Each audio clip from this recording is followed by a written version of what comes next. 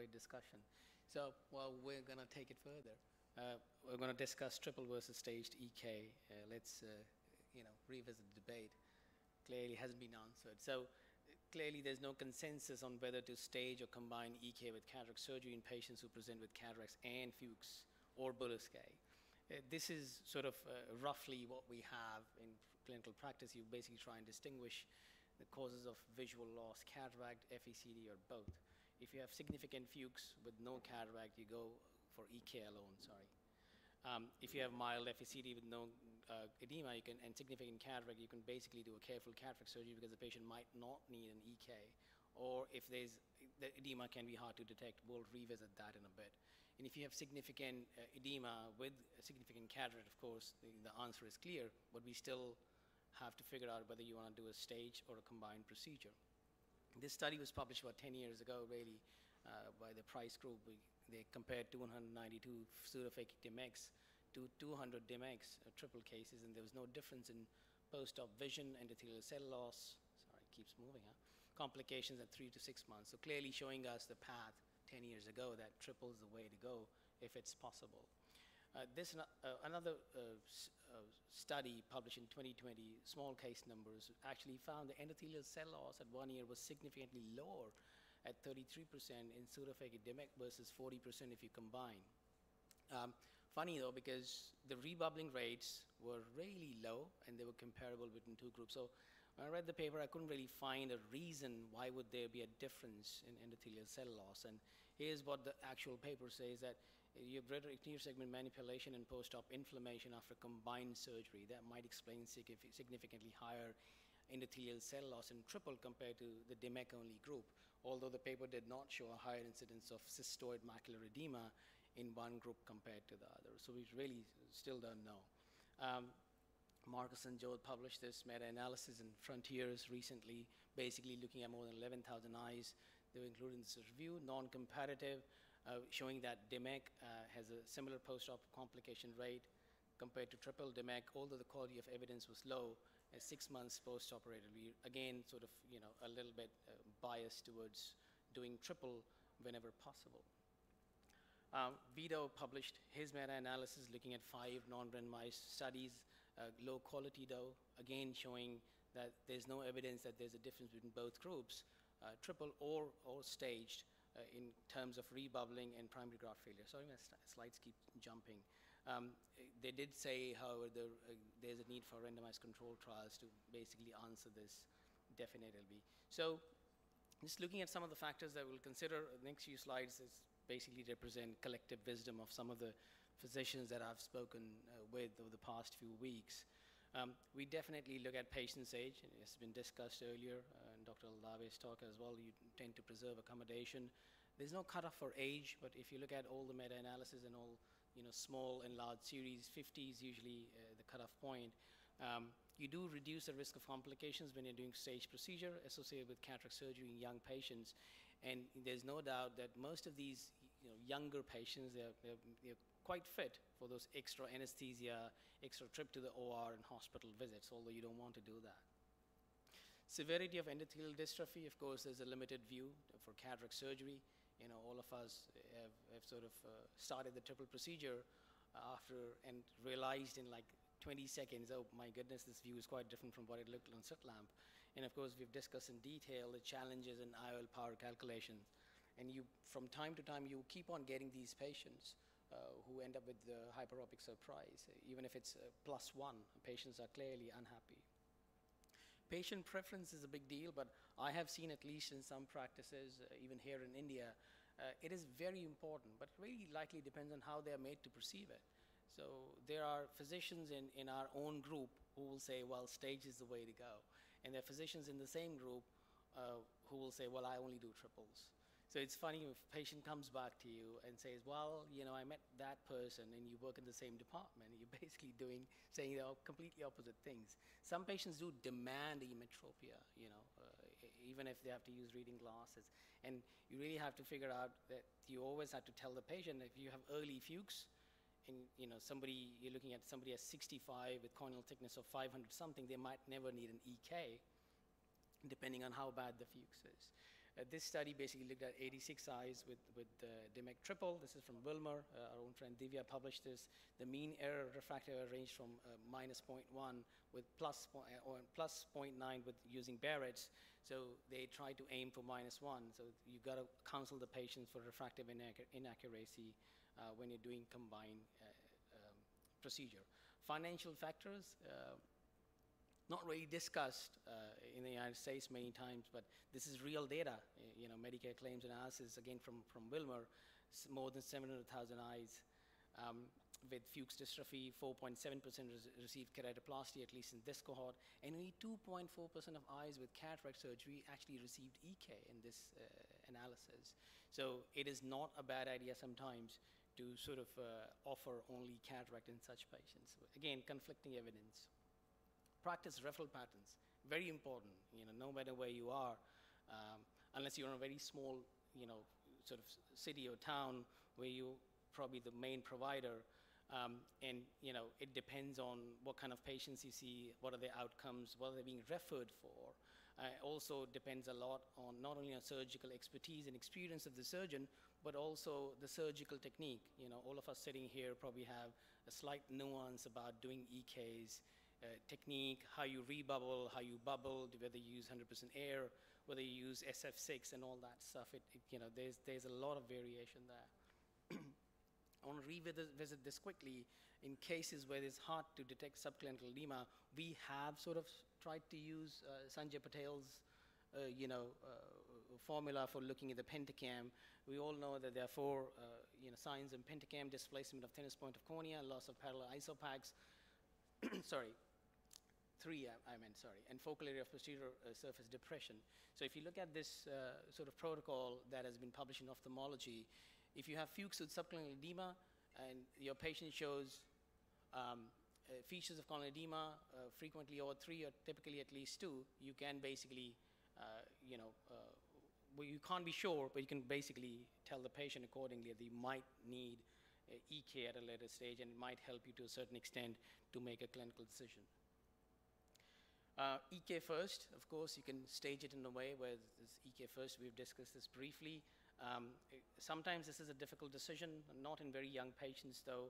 It improves the accuracy of IOL power calculations. I think that's one of the most important advantages of doing EK first. And it facilitates the placement of toric IOL or a presbyocorrecting IOL or even LALs.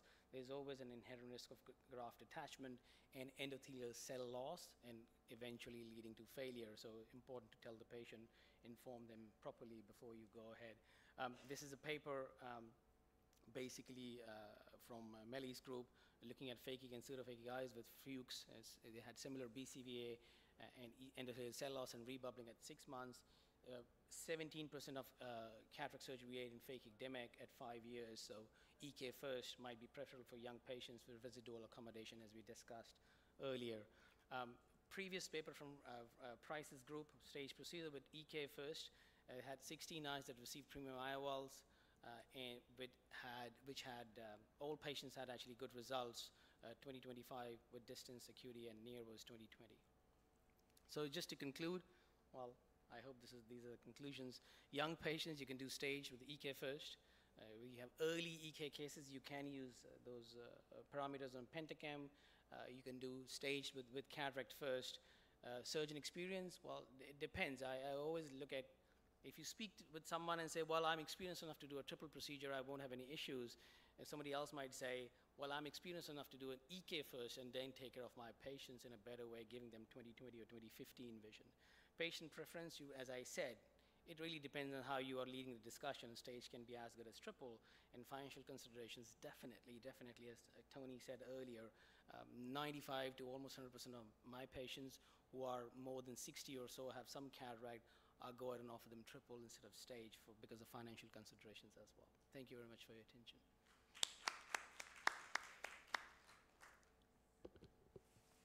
Very nice presentation. I want to give you a hypothetical patient and see how you'd manage this patient. Let's say somebody who's 60 years old, central corneal pachymetry 600, no epithelial edema, no stromal edema visible on exam, but on pentacam imaging has displacement at the thinnest point has loss of parallel isopachs, and has posterior displacement of the posterior corneal profile, and is not happy with their vision. Do you do cataract surgery alone, or do you do cataract surgery with DMEC in that patient? Or what other factors like cell count, posterior corneal fibrosis, what other things go into that decision-making process? Yeah. Am I practicing in India? I'm just joking.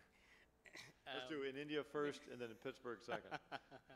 No. So the short answer is I'll offer triple, like straightforward answer. 60 years old, has some cataract. Eventually they would need cataract. So it's really straightforward answer.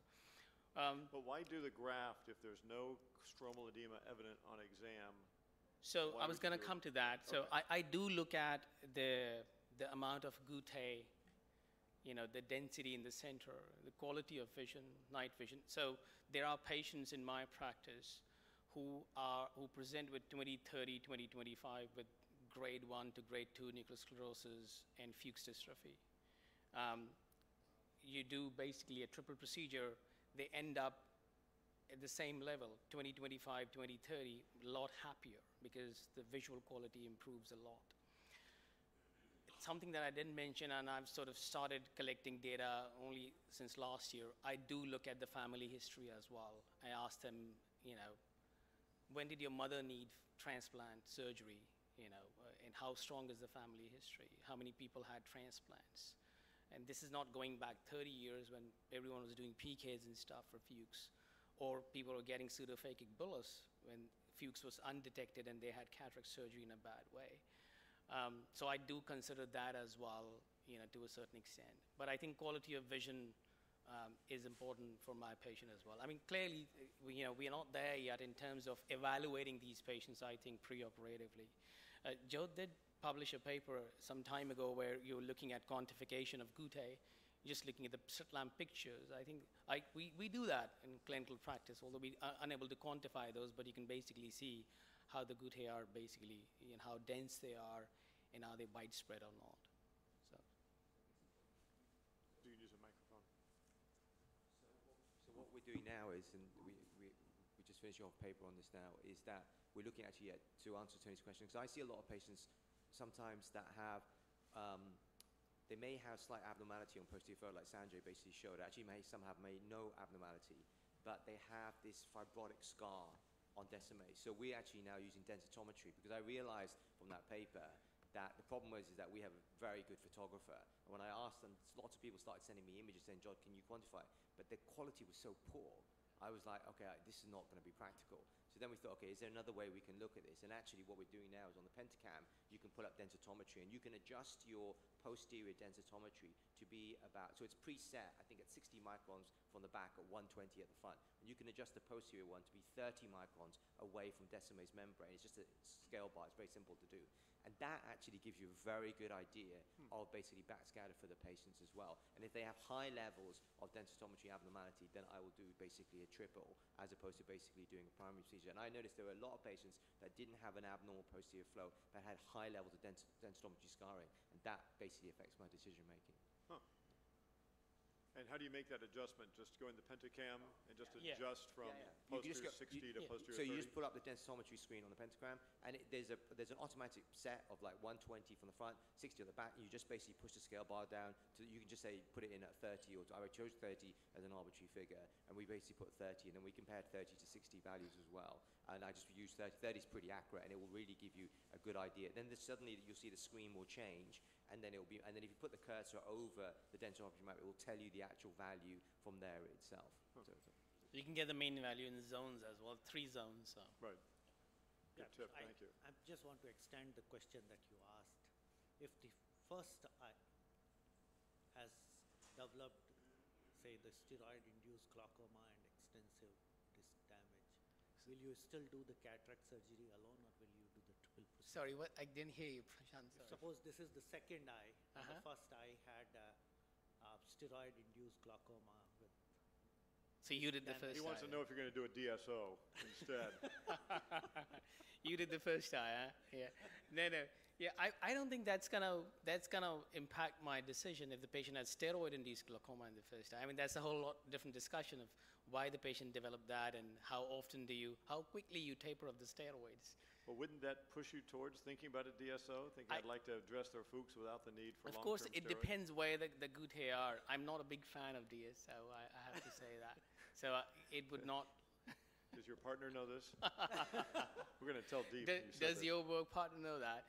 So, yeah, not a big fan of DSO. I'd rather put a thin graft there, you know, so it might last longer. Understood. Well, thank you very much for a great you. presentation. Thank you.